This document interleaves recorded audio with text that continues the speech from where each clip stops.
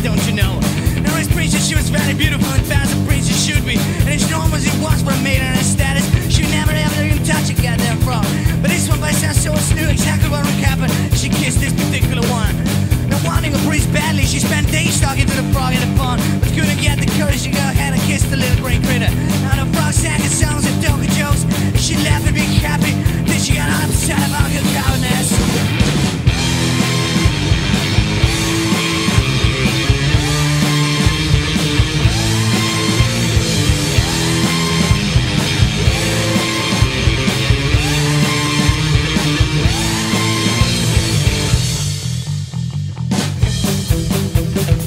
She blamed the environment, said it makes the whole thing more disgusting. So she kept persuading her green friend to come to the castle with her.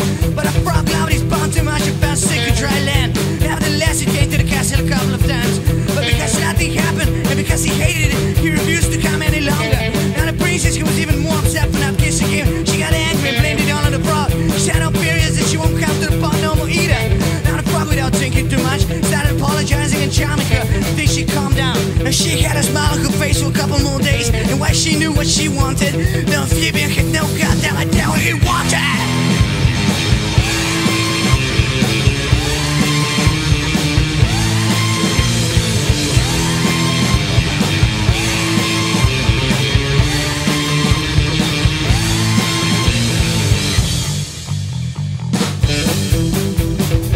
Now the facts were, the frog loud upon, not doing froggy sounds, loud on his little friends. He can't keep a love being green, but he kept her nice in some sort of weird leading.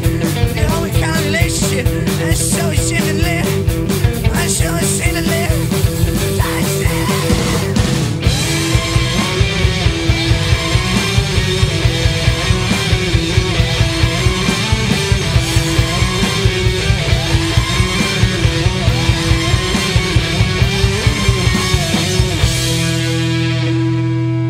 And that's where the frog got the blues.